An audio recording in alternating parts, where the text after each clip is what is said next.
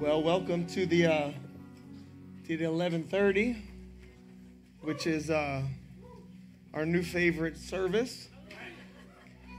I've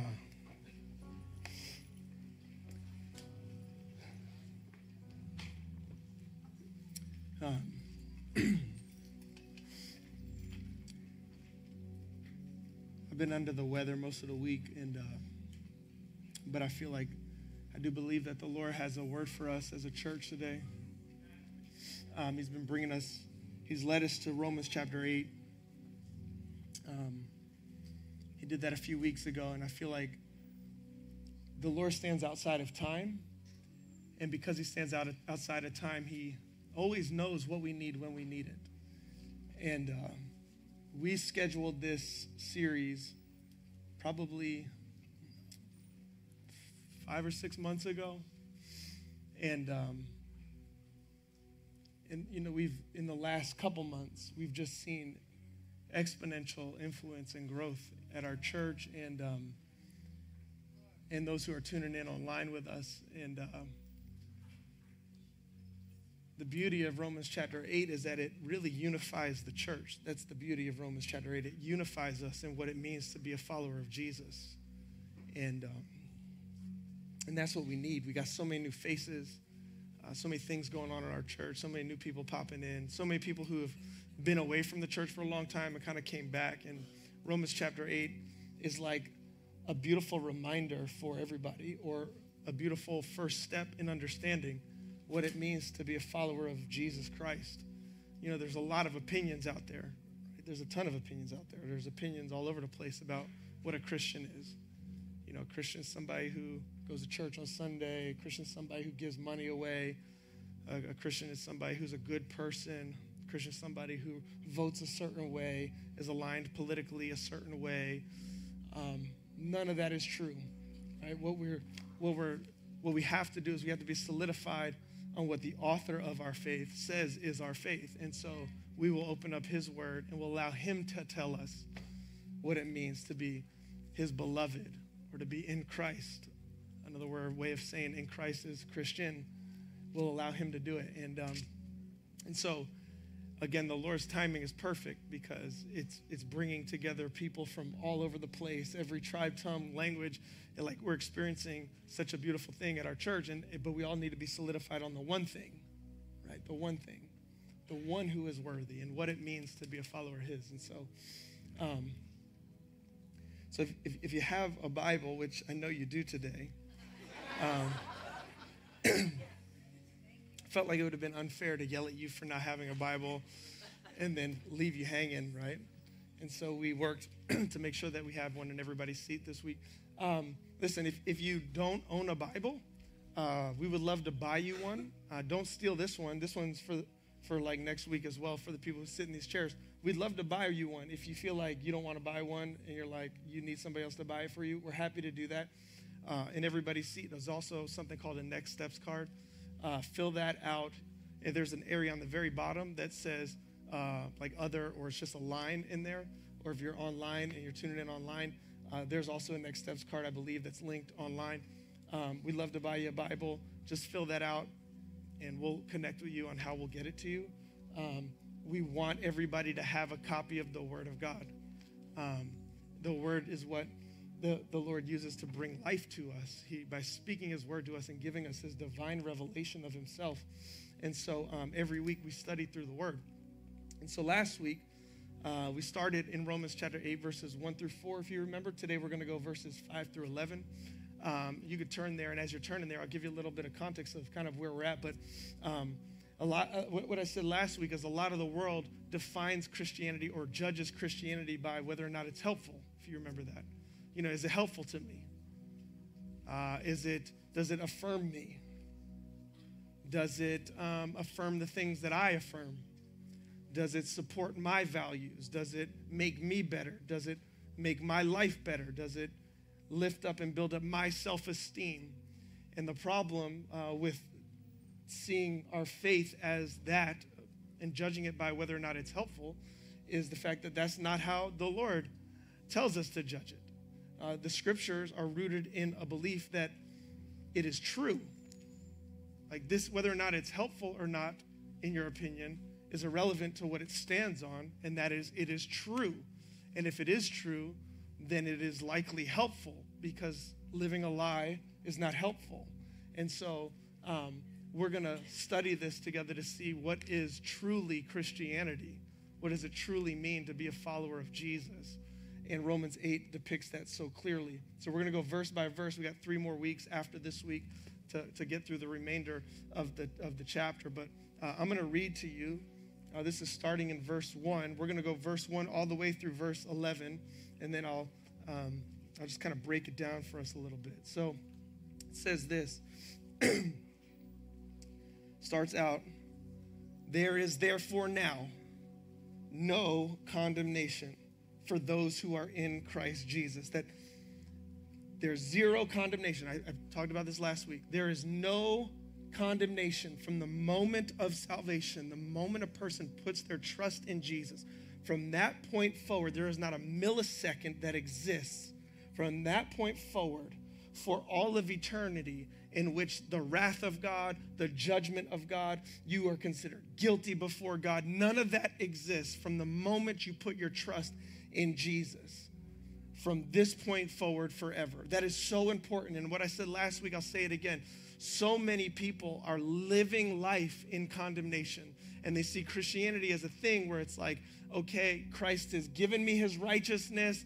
I'm not condemned, but then I go back out in the world, and because I have some flesh, I fail and I fall to my flesh, and so I have to come back to get forgiveness from God because I feel condemned. Okay, I got forgiveness, and then I go back out and I'm condemned, and people are living in and out of condemnation, and that is not at all what the Lord Jesus Christ desires for his people.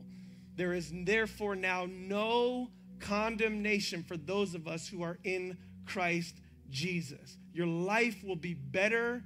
Your hope will be greater. Your joy will be larger when you come to the realization that therefore there is now zero guilt, zero shame, zero condemnation. Any condemnation that you feel is a feeling. And you need to weigh that feeling against what God says is true. And if God says there is therefore no condemnation for those who are in Christ Jesus, if you are in Christ Jesus, you look at that feeling and you say, in the name of Jesus, you don't exist. You would benefit yourself from talking to your own feelings. I told my wife this week and last week, I think. She's like, what's wrong? What's wrong? I was like, I think I'm dealing with some invalid feelings right now. Her look on her face was like, oh my gosh, it was probably convicting of her because she feels that way too sometimes, you know? Like, we have some feelings that don't line up with the word of God. I feel rejected. I feel shunned. I feel stiff-armed, but the word of God says he will never leave us nor forsake us. Why? Because there is therefore now no condemnation for those who are in Christ Jesus. And so I take that feeling and I separate that feeling from the truth and I say, no, you're wrong. This is right. So it starts out, that could be a whole sermon in itself. There is therefore now no condemnation for those who are in Christ Jesus. For the law of the Spirit of life, or the Spirit of God, has set you free. There is freedom in Christ Jesus from the law of sin and death. For God has done, this is the gospel, for God has done what the law, weakened by the flesh, could not do. Like, even if we wanted to, our flesh has been weakened and we could not do it by sending his own son in the likeness of sinful flesh. Although Jesus' flesh was not sinful, he was sent in the likeness of sinful flesh. When we see flesh, literally, we see that in which is sinful. When Jesus had flesh on, he had a different type of flesh. That's crazy. So dope. Can't wait for that flesh. Who wants that flesh? What you're going to see at the end of this, we're going to get that flesh, okay? He says, by sending his own son in the likeness of sinful flesh, and for sin, he condemned sin in the flesh. So Jesus looked at sin, condemned it, even though it was condemning us. He flips the table in order that the righteous requirement of the law might be filled in us. We have the fulfilled law in us, Christ himself in us, who walk not according to the flesh, but according to the Spirit. For those who live, this is where we're going to spend our time, verses 5 through 11. For those who live according to the flesh. Okay, this is key. Those who live, this is not behavior. For those who live according to, or those who live according to the flesh, set their minds, not behavior. This is a belonging state, okay? This is not behavior. This is the key to understanding this text. This is a state of being, to live in the flesh. It's a state of being. It's not an action, all right? Make sense? It's important to know that. For those who live according to the flesh, set their minds, have a mental bent, mental disposition on the things of the flesh. But those who live according to the Spirit set their minds on, or have a mental bent towards, the things of the Spirit. For to set the mind on the flesh, listen to this, is death. But to set the mind on the Spirit is life. That's eternal life. That's the fullness of life. Jesus talks about this in John chapter 10, verse 10, where he says the abundance of life. It's eternal, full life and peace. That's inner wholeness. Well, why? Why would you have full life and peace? Well, because there's no condemnation. Most of us live in condemnation, and that condemnation leads us to have no peace.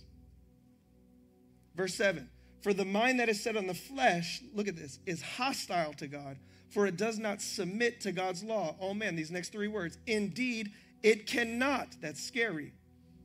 Verse 8, those who are in the flesh, those who are not in Christ or in the Spirit, cannot please or give honor to God.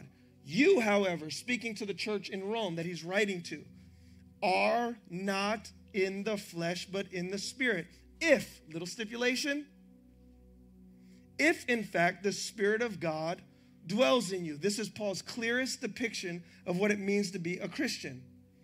Anyone, look at this, anyone who does not have the Spirit of Christ or the Spirit of God, which are the same thing, does not belong to him. But if Christ is in you, here it is, although the body is dead because of sin, huge statement, the flesh never gets redeemed. You hear that? The flesh never gets redeemed. You are more than your body. Paul talks about your body is like a tent. You are not your body. You are more than your body, and your flesh never gets redeemed. Although the body is dead because of sin, the Spirit is life because of righteousness. If the Spirit of God, if the Spirit of him who raised Jesus from the dead dwells in you, he who raised Christ Jesus from the dead will also give life. That's eternal life to your mortal bodies. This is what we're talking about. Like, you're getting a new one, yo. Life to this new body. This body that Jesus had, a sinless life, a sinless body, we get that body through the Spirit who dwells in you. All right, let me pray, and then we'll jump into this together. Father, just ask the Holy Spirit to do this. Would you give us eyes to see what you desire us to see today? Holy Spirit, would you transform us, the scriptures say, from one degree of glory to the next through your word today? Would you grow us in a glorious way today through your word? Give us eyes to see, ears to hear the proclamation of your word. I pray, I know that your word does not return void. That's what your word tells us. It never returns void. It always does something. But I pray today it would encourage and build up and transform your people. In Jesus' name we ask. Amen. Amen. All right, Romans chapter 8 seems very clear that what Paul's trying to describe here for us, starting in verse 1 and working itself all the way through verse, I believe, I think it's 39 is where it ends. One particular theme, and that is there's no condemnation, okay? It starts out in verse 1, there's no condemnation. In verse 34, he says, who is there to condemn? In verse 35, he's like, what can separate us from the love of God? Like, And then he goes on and he just starts dropping knowledge and dropping mics about all these things. No height, no depth, nothing on the earth, under the earth, no demon, nothing in heaven, nothing can separate from you from the love of God for those of us who are in Christ Jesus. And so no condemnation is a massive theme in Romans chapter 8. But there's also something else that we're going to see that Paul is trying to communicate to us in Romans chapter 8, and that is this. There are two kinds of people in the world. And those two kinds of people are not good and bad. You see, the Lord does not segregate us or separate us in terms of good and bad. The world would do that. The world would say, this is good people and bad people. Christians, we don't see the world that way. And we don't see the world that way because although God does see the world in two distinct ways, that there are two kinds of people, those two kinds of people are not defined by good and bad. He tells us what those two different types of people are in Romans chapter 8, starting in verse 5. He says, here it is, look at it with me. For those who live according to their flesh, those who are living in the flesh, set their minds on the things of the flesh. But, that's one camp, but there are those who live according to the Spirit, set their minds on the thing of the Spirit. Okay? These are two different camps. There's one that's in the flesh, and there's one who's in the Spirit. God never divides his people the way people divide people. People divide people by sex. People divide people by race. People divide people by ethnicity, nationality, cultural background, social class, education levels. There are two different types of people, but it's not the way that people divide people. There is those who are in the flesh and those who are in the Spirit. Now, with all that being said, you have to also understand something that is also clear in the text. There are degrees within each of those categories. You're like, huh? What? Yes. Yes. Just because somebody is in the flesh doesn't mean that they are as bad or as evil as they could ever be. And just because somebody's in the Spirit doesn't mean that they're as good or as righteous as they could ever be. There are degrees to which this works. Right? Not everybody in the Spirit is as righteous as God desires them to be, and not everybody who's in the flesh is as evil as they absolutely could be. And the reason that this is true is because Christianity isn't about good and bad. It's about flesh and spirit. And where there tends to be confusion is people often think about Christianity in terms of what is good or that in which is good versus what is bad or that in which is bad. Or it's good and evil, right? And so those who are in Christ, though, we don't see it this way. We don't see it this way because we understand that it is by grace we are saved through faith alone in Christ alone, period. There are a lot of people out there that are not in Christ that are far more moral than I am. And some of you are looking at me like, is he allowed to say that? Like, is he even allowed to say that? I don't is it okay? Did you hear what he said? Your pastor thinks people that are in the flesh are better, more moral than he is? Yes. Why? Christianity doesn't distinct people. Paul in here doesn't distinct people. Neither did Jesus distinct people by who's more morally good, who's more morally put together. That's self-righteousness or moral deism. This is not Christ's righteousness that is given to us, and everything we do flows from that. And it's going to flow from that differently for every person. It's going to look different. And the reason why I can easily look at people who are in the flesh, but they gossip, they're stingy maybe, they're lazy, they're maybe a witch in Salem, or they're a drug lord or a murderer or a terrorist, and they're in the flesh. And look at them, though, with level playing field, is because what I understand to be true is that absolutely it is only by God's grace that flesh wasn't watered the way it was watered for them, and so therefore that didn't sprout in me. Like a person whose heart is moved by the gospel understands that everyone is just as capable as the next person to do good and bad. And so we never look at people as like those people. And some of you are so against Christianity, but you're here today, and somebody invited you or whatever, you're here today, but somebody's treated you as like one of those people. And I'm here to confirm for you that the eeriness, the ickiness that you felt when someone treated you that way is good, right, and true. Because Christians shouldn't view other people as those people and us. As if they're the bad people over there and we're the good people. That's not how this works. Why? Because Christianity itself isn't defined by good people and bad people. It's flesh and spirit. And none of us who have the Spirit are walking in the fullness of the Spirit at all times. And in the same way, listen, those who are walking in the flesh are not walking in the most evil that they could ever walk in at all times. Even if you look at some of the most evil people that have been on the face of this planet, we would look at them and there would be people that were around them in those days when they were existing, or maybe they exist today, that would also say they have some good moments.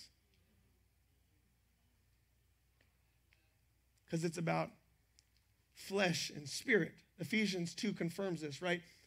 You were dead in the trespasses and sins that you once walked in. Dead. Among whom we all once lived in the passions of our flesh. Doing what? Carrying out the desires of the body and the mind. Says the same thing in Romans chapter 8. And were by nature children of wrath. Like what? Like the rest of mankind, it says. But by God's grace, your nature wasn't nurtured the same way others. Your nature may have been nurtured differently, but your nature was the same. You need to hear that. Christianity isn't about good or bad. It's about dead or alive. Look at verse 5 and 6. Those who live, it says, according to the flesh, set their minds on the things of the flesh. But those who live according to the Spirit set their minds on the things of the Spirit. Listen to this. For to set the mind on the flesh, which is to live in the flesh. The mind is only bent towards the flesh. Is death, it says. But to set the mind on the Spirit, right, which is to be alive or made alive by the Spirit, is what? Is life and peace. Now, sometimes the best way to understand the Bible is to not say, okay, what does it say? Sometimes the best question to ask when you're reading Scripture is, okay, but what is it not saying? Let me help you see this. Let me help you see what it's not saying. It doesn't say this. To set the mind on the flesh leads to death. It doesn't say that. It says to set the mind on the flesh is death. You're dead. It also doesn't say to set the mind on the Spirit leads to life and peace. It doesn't say that. It says to set the mind on the Spirit is life and is peace. And the point is that this is an equation. It's not a consequence.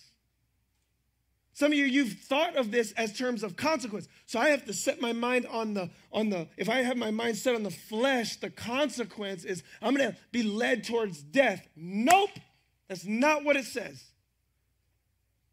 Some of us have also been, okay, if I could just do a better job of setting my mind on that in which is the Spirit, it will lead me towards life and peace. Nope, that is not what it said. That's not what it says. This is why studying the Word is so important. Because most of us have lived in that way. Most of us, we feel down. We're like, oh, I got to take my mind off the flesh, and I got to set my mind on the Spirit. Okay, so I can have life. Nope, that's not what this text is saying. He's saying it's an equation, not a consequence. A mind that is set on flesh, has a bent towards flesh, is dead. And a mind who is set on the Spirit or is in the Spirit is life and peace. Now, the word mind here, it means mental disposition. It means a mental bent, okay? And the point is that a person who is not in Christ, not a Christian according to this word, what this says, not our opinions. A person who is not in Christ has a bent that is only towards the flesh. and that is death. But a person that has any sort of mental bent, mental disposition towards the things of God or the things of the Spirit, they are alive. And because they're alive, they have life and peace. There's no condemnation, so you have complete peace, all right? And the point is here, dead or alive, there's no in between. This is all going to make sense, and this all matters because at the end of the day, what Paul is trying to do is he's trying to clearly articulate to his people or to the church in Rome, you're either dead or alive. There's no in between. There's a lot of talk out there about what it means to be a follower of Jesus, or what they used to call Christians as little Christ. There's a lot of opinions out there. You need to understand what it truly is. Those who are alive, they're alive solely because they have the Spirit, and those who are dead are only dead because they do not have the Spirit. Look at verse 7. It says, for the mind that is set on the flesh, listen to this, is hostile, aggressive, in conflict with, has hatred towards God. For it does not submit to God's law. Indeed, it cannot. All right, we need to talk about this.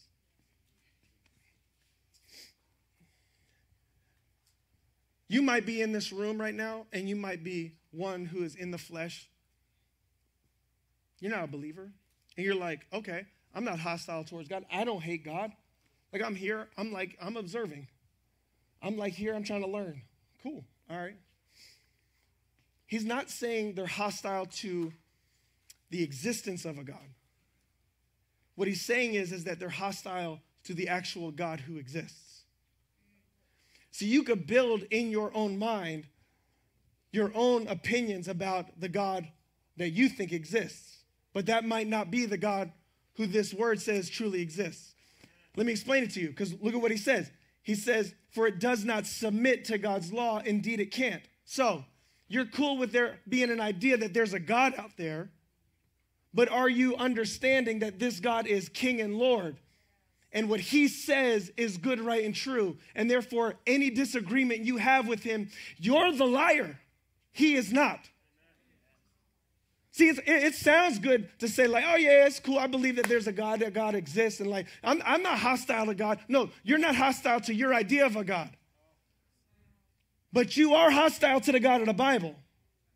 You cannot honor the God of the Bible, because the God of the Bible will look at you and tell you the way you're living, the way that you're believing, and the way that you're operating. Oh, I have come and I will come to destroy that. You will experience my wrath outside of Christ. Like when Jesus comes back, he comes back with fire in his eyes and a sword in his mouth to slay every one of his enemies. And so you can say all day long, I'm not hostile to God. Well, you might not really know who he is then.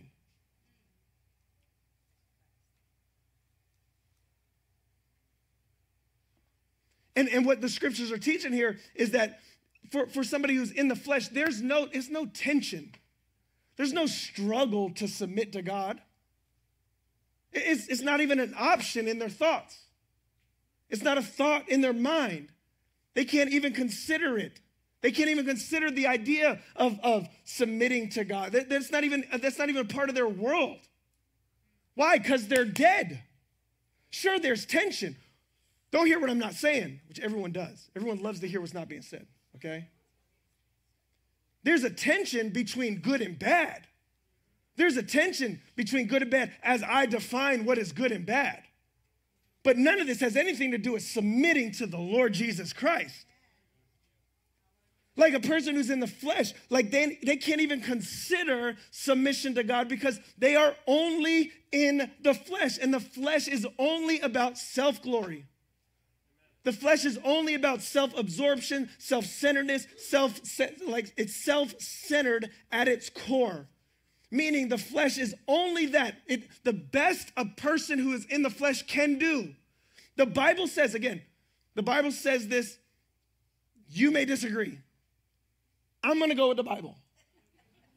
It says you cannot submit to God's law. Indeed, you can't. It's not even a tension for you. Now, you might want to do different, but that's about you. You might want to live different, but that's more about you.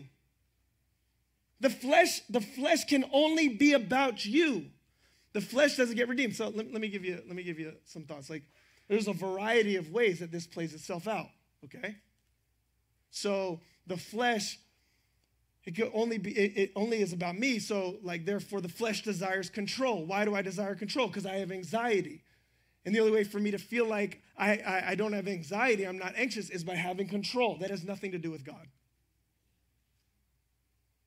The flesh can be about seeking pleasure, right? And so the lusts of the flesh are real. And so I chase after these things, and like I don't want, like maybe you're like, oh, I don't want to do that because I know like last time I did that, like it just doesn't work out for me, and I find myself, that has nothing to do with God. The flesh, it could manifest itself through criticism or cynicalism, right? Because it needs validation or it envies.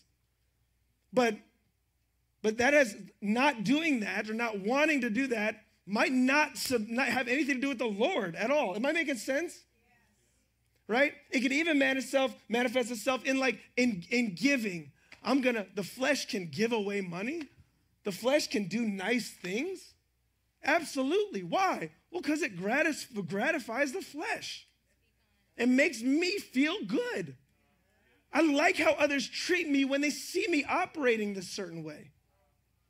So it's not, see, we always put it in terms of good and bad. No. There's a lot of good, according to the way the world views good, that you can do in the flesh, but it's still in the flesh. The most pushback I get on this typically is around non-Christian parents, right? So if I have conversation with like non-Christian parents, they're like, what are you talking about? Like what do you mean I'm self-centered? And I get it, right? Because if you're raising kids, like your whole life exists to make sure they're okay and they're raised up and they're well. Yes or no?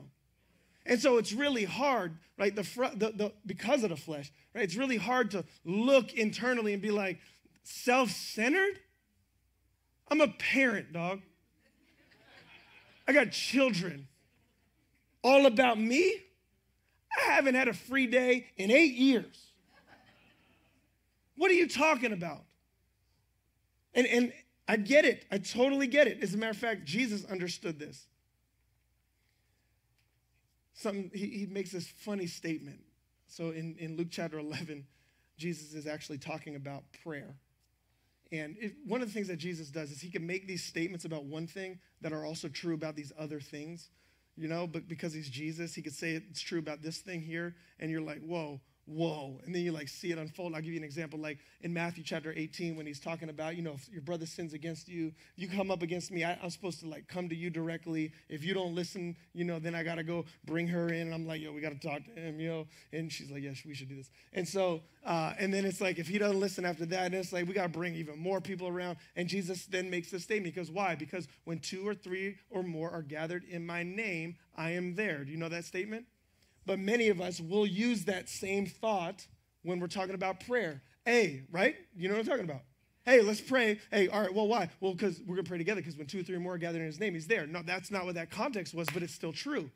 And so Jesus does this in Luke chapter 11. In Luke chapter 11, he's having a conversation with a bunch of people who are like trying to understand the Holy Spirit. And he then begins to start talking to them, and there's a whole bunch of followers. And he's trying to convince them that you need to ask for the Holy Spirit. Like you need to submit to, like understand that it's not your goodness. You need the Holy Spirit. And he gives them this illustration, and he says this. He says, hey, listen, you who are evil, don't you know how to give good gifts to your children? You're like, all the parents are like, did he just call me evil? Jesus is like, yeah, I did. You who are evil, don't you know how to give good gifts to your children? Yeah, that's offensive. Yeah, but it's true. When it's true, it's helpful. Okay. And what Jesus is doing, he's saying you need the Holy Spirit because your spirit, something's off. And then he goes on and he says, how much more will the Heavenly Father give the Holy Spirit to those who ask? Parents are some of the most self-centered people in the world.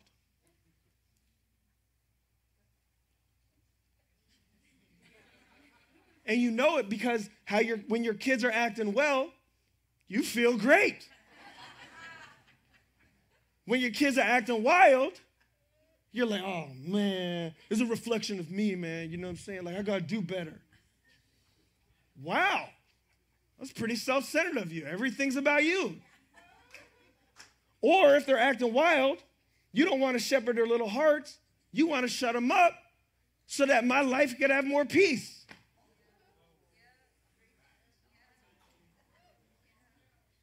Or when they're being good, you want to take cute little good pictures of them and put it on the gram to let the world know how good you are.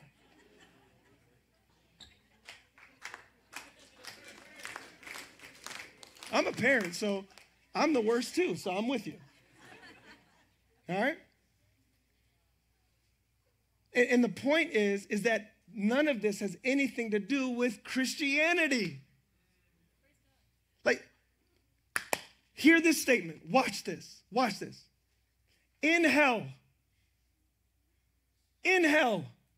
there will be a lot of good, religious, self-righteous, church-going parents who sent their kids to college, debt-free, maybe even Christian colleges, and they drove a lot of miles to soccer because they had no internal power source, no Holy Spirit motivating them towards the things of God. And if that bothers you, that's a revelation for you. Look at verse 9 and 10. Paul says, you, however, speaking to the church in Rome, you, however, those connected to the church in Rome, are not in the flesh, but in the Spirit. And then Paul does this on multiple occasions. And he's like, but before you get ahead of yourself, if, little caveat, if in fact the Spirit of God dwells in you, anyone who does not have the Spirit of Christ does not belong to him. If you don't have the Spirit, you don't belong to Christ. But if Christ is in you, although the body is dead because of sin, the Spirit is life because of righteousness. This is the clearest statement in all of the Bible of what it means to be a Christian. To be a Christian means that you have the Spirit of Christ in you, period. Period, okay? What that means is being a Christian is supernatural living. Apart from the Holy Spirit being in you, there is no Christian life. And a lot of Christians struggle with this. A lot of born-again, Spirit-indwelt believers, genuine Christians struggle with this. Why? Why? Because of why Paul's writing Romans 8. Because of condemnation. And so sadly, there's many genuine believers who are constantly questioning whether or not their own salvation is a real thing, right? Although they're alive, they've been made alive, the Spirit of God is in them, they have a bent towards the Spirit, but they find in themselves that they still fall captive to the flesh, and because of that, they feel condemned constantly. But some of us walk around and we never feel condemned when we hear the word. We never feel guilty. There's not even a conviction of the Spirit. Well, that says something too.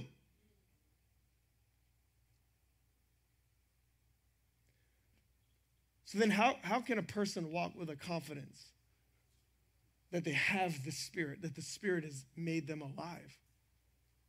How? How can they do that?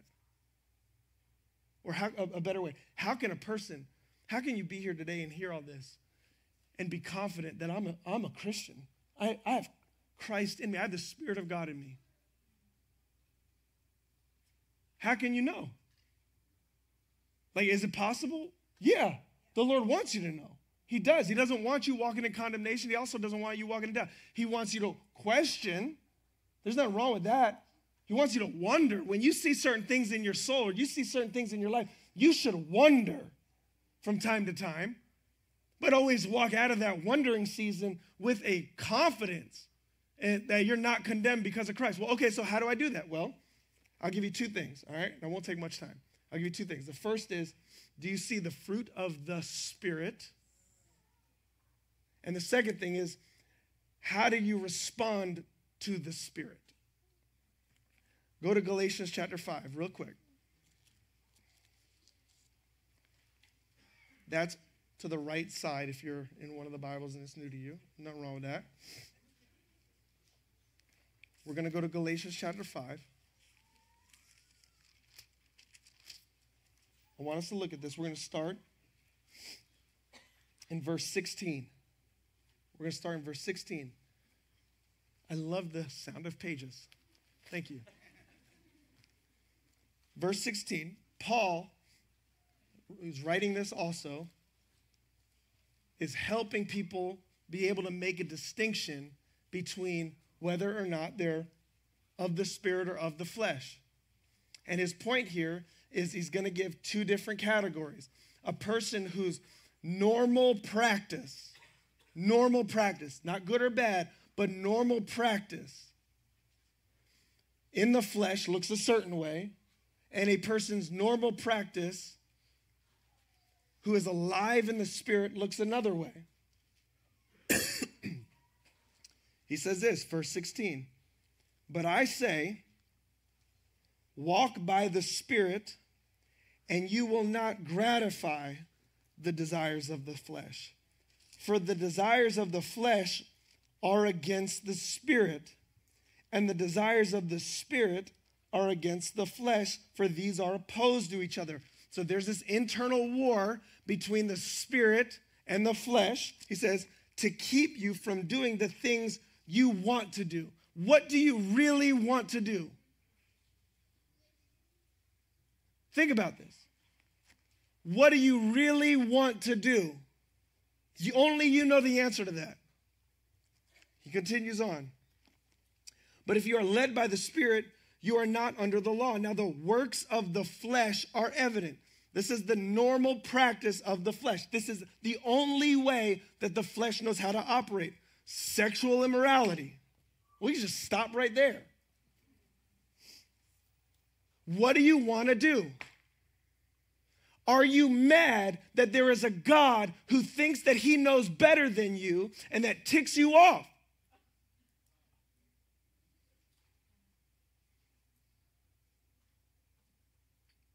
When it comes to sexual immorality, are you a little pissed that there's a God out there that thinks that he knows better, and every time you engage with sexual immorality or a pastor gets up and says, this is sin, God is greatly against this.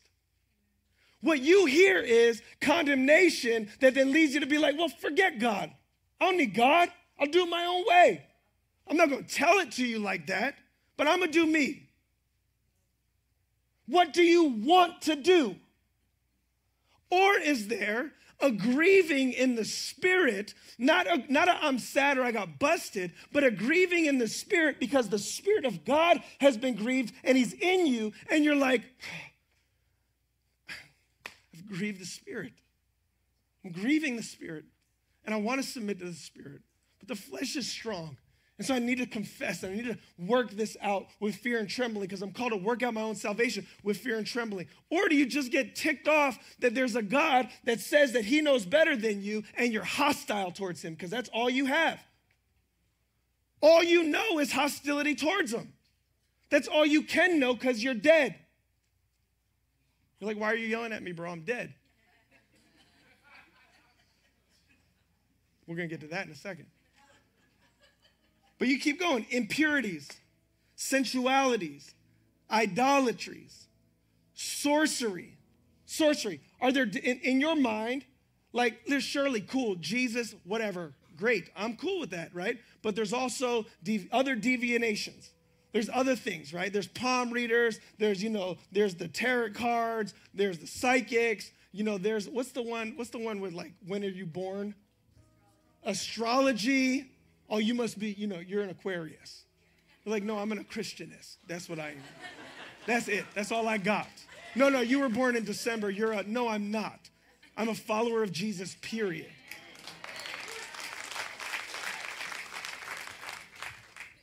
Rivalries, fits of anger, jealousy, dissensions, divisions, envy, drunkenness, orgies, and things like these. I warn you, as I've warned you before. Again, those who do such things will not inherit the kingdom of God. If your natural practice is those things, and look at, there's things like division.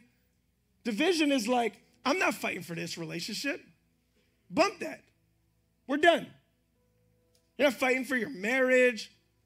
You're checked out. You're just okay with division? Yeah, what do I need? I don't need to be reconciled to that person. I'm not saying you don't have boundaries. I'm not saying that. But if your natural disposition is like, oh, you wronged me, you're cut off, oof, that's of the flesh.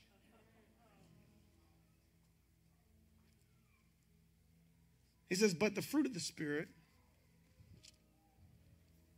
is love, joy, peace, patience, kindness, goodness, faithfulness, gentleness, self-control.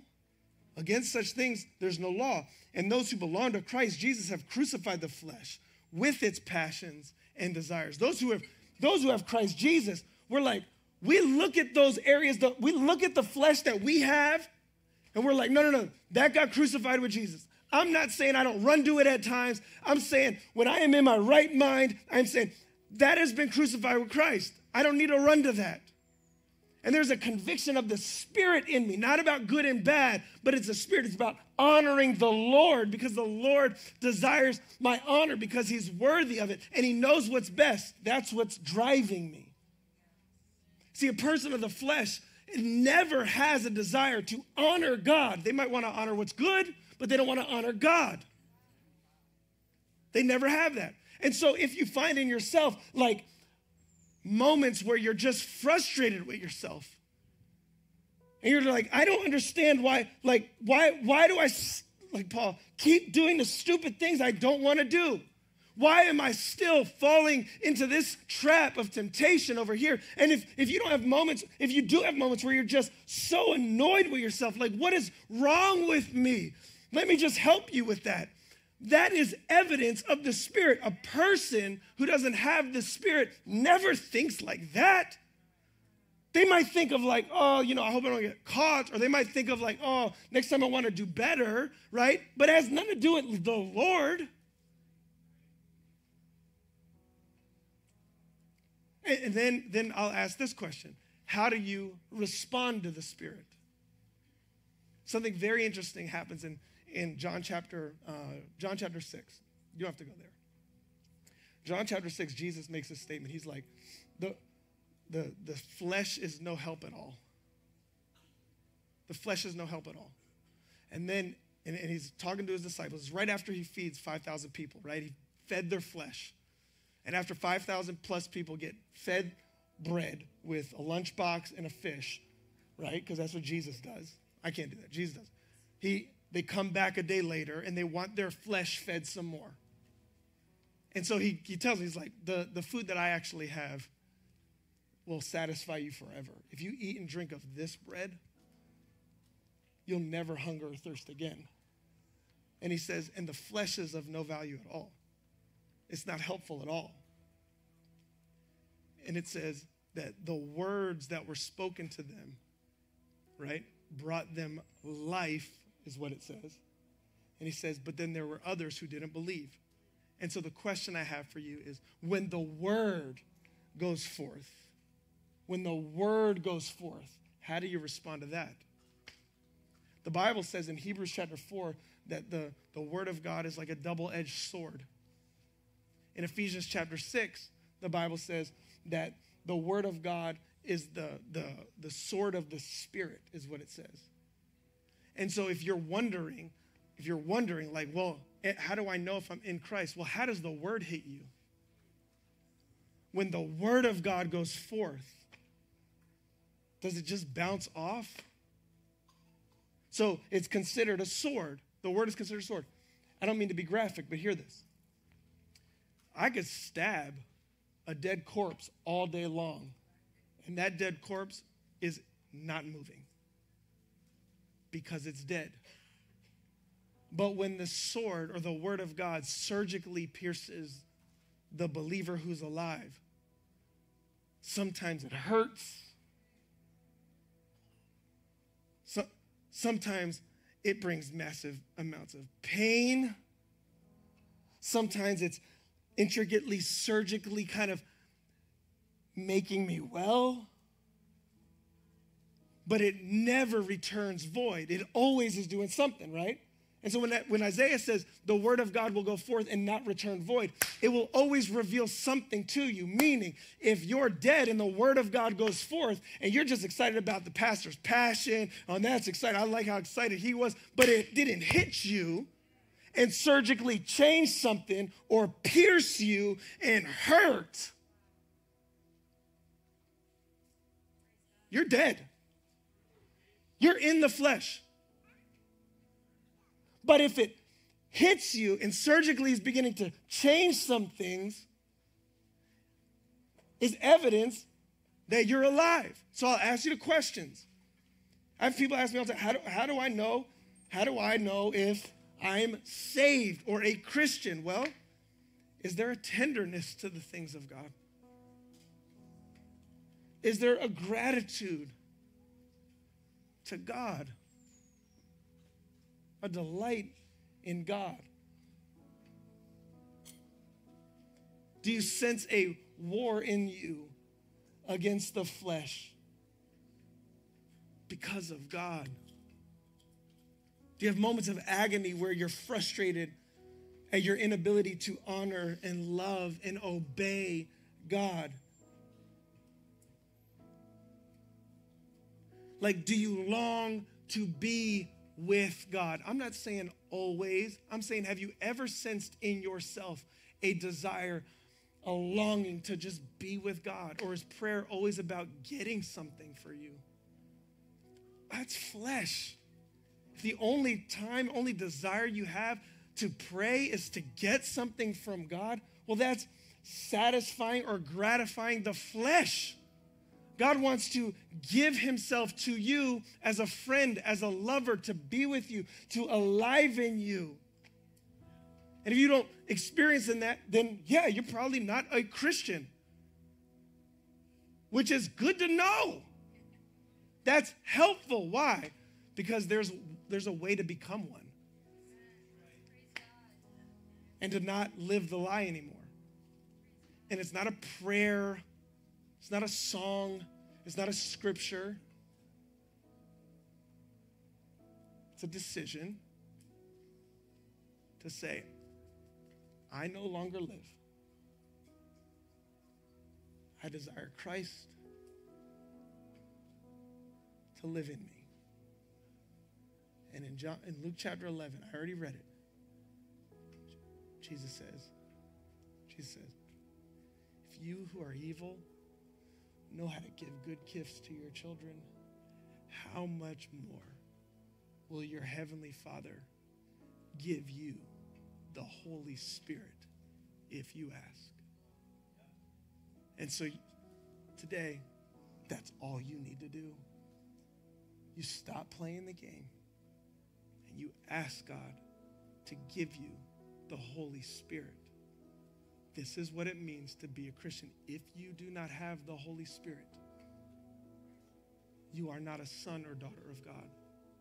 And if you do have the Holy Spirit, then this should well up a lot of joy that he has saved you from your flesh and from sin and gave you new life and a power to overcome the flesh.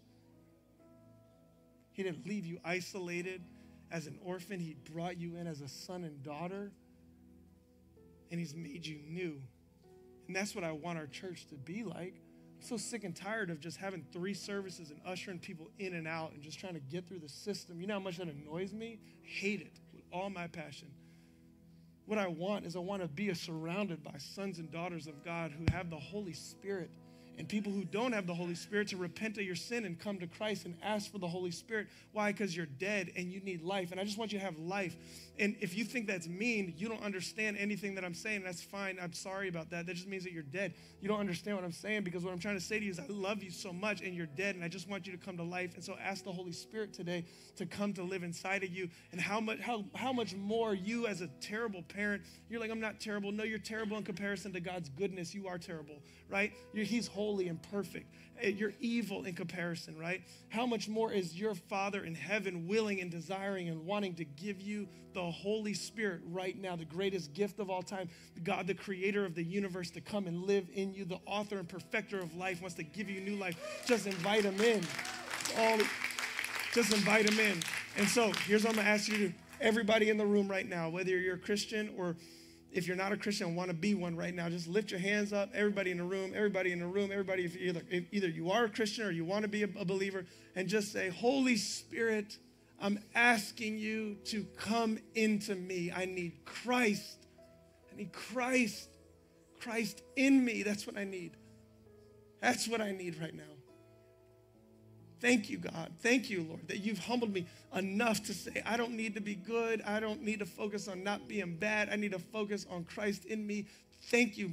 Give me life. And if your Spirit is in me and you're happy and delighted to give your children your Holy Spirit right now, give me life. If you're watching in a room somewhere, just ask the Holy Spirit right now, even through your TV, just, Holy Spirit, come to me. And his promise is that he will come to you and he will give you life. He will take what was dead and he will make it alive. And now just thank him. Thank you. Thank you for bringing life to this dead being. Whether it was right now in this moment, or it was yesterday or days before or years ago, we thank you for giving us new life.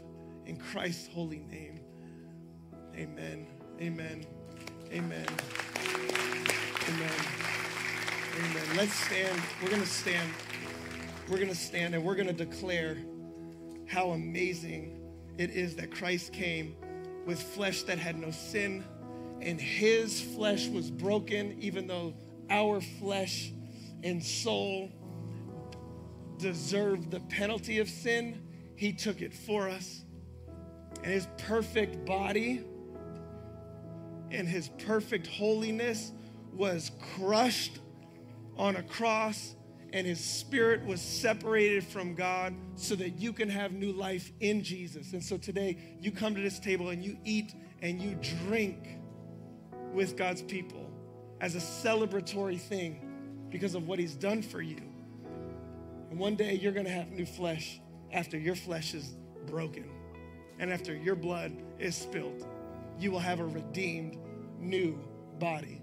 But until that day, we rely on and we focus our attention on Christ's body that was broken for us and his blood that was shed. So starting in the back, I'll let you come forward in a second. But just know this too.